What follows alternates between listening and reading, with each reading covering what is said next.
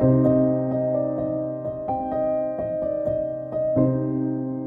hello there, it's Sandy Allnock, and today I'm going to put 3 different rainbows on one card, and I'm not talking rainbows in the sky, but rainbows for coloring objects or design portions on a card. And first I sat down to do something I've been wanting to do for a long time, which is write down my favorite colors for rainbows.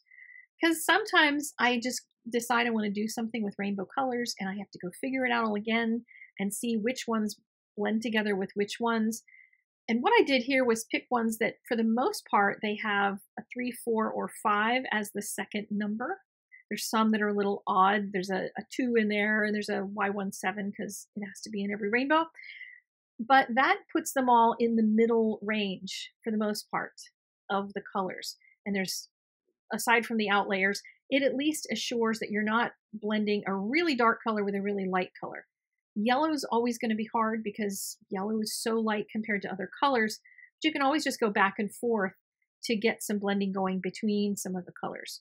When you get to the bottom of the rainbow, it's supposed to be indigo and then violet, but I just kind of put violet down there, and then I add an RV, which is going to also work at the top end of the rainbow. So you take that same red violet, if you were going to continue the rainbow the other direction, and it will join up with your red. So for the most part, this is a pretty decent rainbow order. I'm going to tuck that little slip in my bag. And now I'm going to start applying the rainbows to a card. I had this little set of koalas from Art Impressions, and I thought I would make the teacups rainbow. I started out the wrong way. And you'll see as I get further with this, I'm not going to show you the whole coloring because it did come out badly. Even though the rainbow is really pretty going this direction on the cups, you won't be able to really see by the end of this that it's cups. It just totally lost all coherence because there's so much going on. Maybe if you used wider strips of color, that would help. I was really hoping this was going to work. But then when I added also rainbows into the streamers on it and the little confetti, it became a real cacophony. You'll see this image finished at the end, and you'll know why it was so bad. But what I decided to do instead was do it again and do the rainbow horizontally and only select a portion of the rainbow for this. And I'm going to take just the warm colors. And warm colors are things like, reds, oranges, yellows, things on that side of the spectrum. Think of sunshine, like things that feel warm. The cool colors are going to be greens and blues and purples. Think of cold water. And that's kind of the basic division of colors.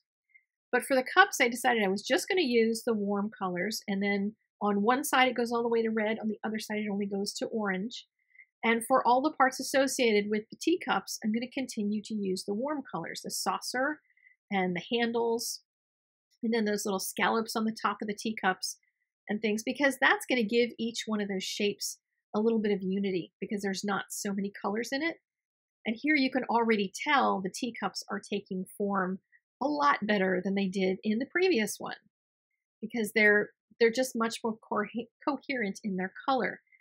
These colors are also analogous colors. And analogous colors are ones that are next to each other on the rainbow or in the color wheel, which the color wheel is basically a round rainbow. And then for the other portions of this, all of the little confetti and that kind of stuff, the streamers, that's all going to be the cool colors. So I'm going to use the greens and the blues and the purples and that kind of thing in order to differentiate that from the cups. And now you can see the cups are actually standing on their own. They actually look like cups. The shapes haven't completely disappeared. So sometimes I recolor things because I've made a wrong choice in the colors and the way to apply them. So don't feel bad if you end up screwing something up, because I have later on in this video, I'll show you a way to use that piece of paper, even though that other one came out really terribly. I decided to add a little extra shadow, a little dark shadow to match the nose color, because that gives a little more heft to the image, and it kind of doesn't look like his nose is the only big dark thing in the picture.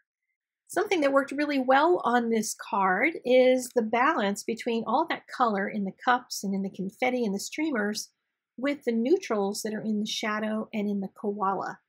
So those two balance out really nicely in an image like this so that your eye doesn't get overwhelmed. Now I'm going to add another rainbow in this next part by cutting out the essential ovals shape around this. Picked one that was sized right and taped it down to run through my die cutter.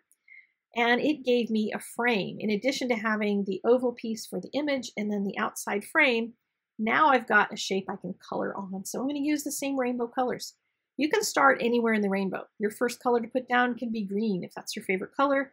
Mine is yellow, so lots of my rainbows start with yellow, even though you're supposed to, quote unquote, start with red to do it officially. But you know, whatever works is whatever's good.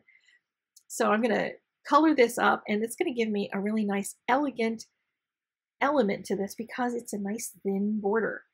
And when you see it on the card, you're going to be tickled pink by it because I think it's really a nice addition to this.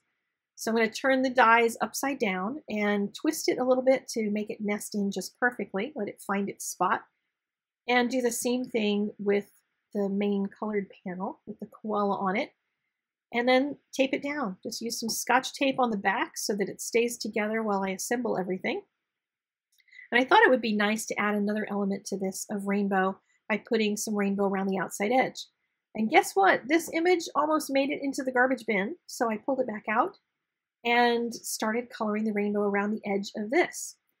This means I have a piece of paper I can treat as designer paper on a card. You can do this with anything. It doesn't have to be with this rainbow, but if you've got a scrap of something where you tried some coloring and it didn't quite work out, then go ahead and use the outside of it. Nobody's going to peel your card apart and look underneath unless you just don't add good adhesive. You need it to stay together so they don't know that you did this on their card, but it's a great way to use up things that didn't work out as well as get something that's very coordinated on the card itself.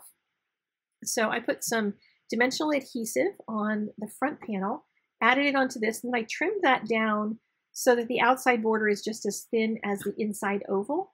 And that gave me a nice white outline around the outside edge, which was super spectacular. I think it looks really classy this way. And I also now have a cheat sheet that I can tuck into my Copic bag with all my favorite rainbow colors on it. So you might want to make one of those too. So it's handy for you anytime you need a rainbow selection of colors. And if you want to make more rainbows, I have a whole post on my blog full of more and more rainbow inspiration. So check that out. Link in the doobly-doo to that, as well as all the supplies needed for today's card. And I will see you again soon. Be sure to hit the like button before you leave, share it with a friend, subscribe if you haven't, and I will see you again in a couple days with more creativity.